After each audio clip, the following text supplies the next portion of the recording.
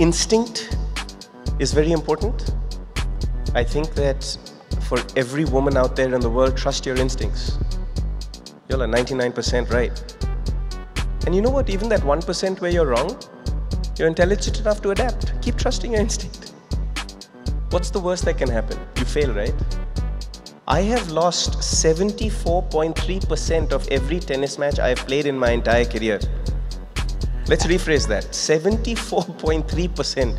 If I go to a bank for an investment loan, I'm not getting it. That's not too bad. Let me just go ahead and tell you something. 18 Grand Slam titles, 7 consecutive Olympics, Olympic medal. Oh, and by the way, the first Asian man ever to be inducted in the Tennis Hall of Fame.